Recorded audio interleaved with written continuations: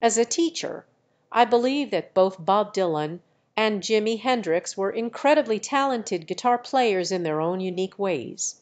Bob Dylan is known for his folk music style and his ability to write thought-provoking lyrics that resonate with many people. On the other hand, Jimi Hendrix was a revolutionary guitarist who pushed the boundaries of rock music with his innovative techniques and electrifying performances.